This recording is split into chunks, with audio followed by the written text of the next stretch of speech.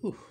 Once again, another season, third season of the Premier Lacrosse League. We have a bunch of games. We have about 43 games this year. Yeah, that's about right. I think it's like 40 something games this year. Now I'm going to be watching about half of these games. I'm not going to lie to y'all because I don't have Peacock. So there's no way I'm getting streaming and stuff like that just to watch PLL game.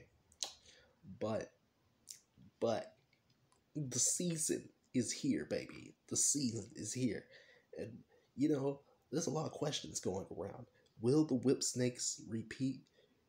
Three-peat, actually. Three-peat. Will they three-peat and take home the PLL championship, a third time? Or maybe, somebody else can take home that trophy. What are the Water Dogs going to do this year? What are my Water Dogs going to do this year? We've improved our roster a little bit.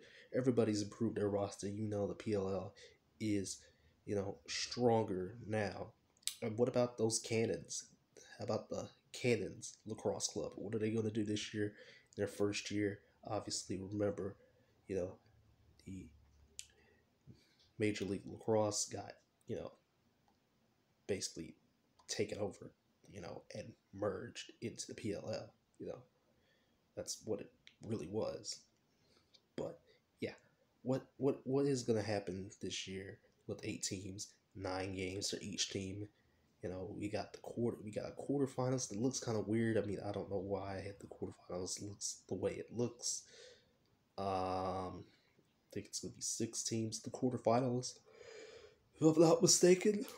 I don't know how that's gonna work, but we'll find that out. We'll be getting to that point. But of course, we gotta go around the Olympics and stuff like that. So there's gonna be several weeks that the PLL is gonna be just completely off the air, not even playing. Gonna be on bye weeks and stuff like that. So there's a lot of stuff. And how are these rookies going to adjust? I mean, come on, we see that Virginia won the NCAA championship the other day. So, or was it? Yeah, it was yesterday. My bad. So we see that. How are these guys going to adjust? Coming from the college game on over to the top league in outdoor lacrosse. So that's all I gotta say. I'm excited for the season. I don't really have any predictions or anything like that.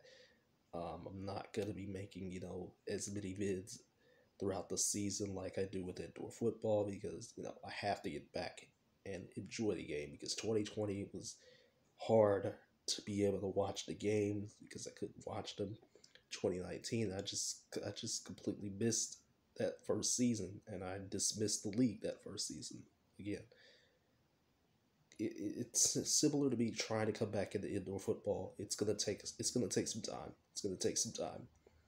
So y'all help me out. I'm sure there's plenty of players that I missed because I haven't named a single one, but that's okay. Again, that is a-okay.